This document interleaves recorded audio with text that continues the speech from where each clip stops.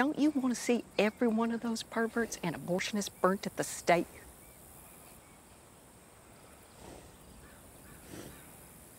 You see? It's emotional, not the head.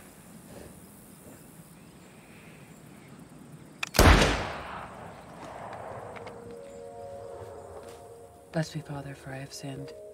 It has been a week since my last confession. I have taken the Lord's name in vain. I have borne false witness.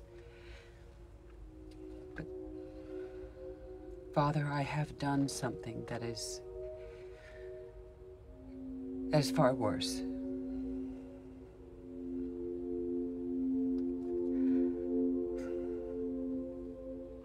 I have a sin that is pressed deep in my heart.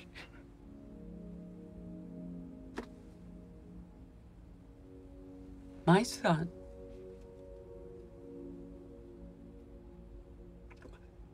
my son is a pervert.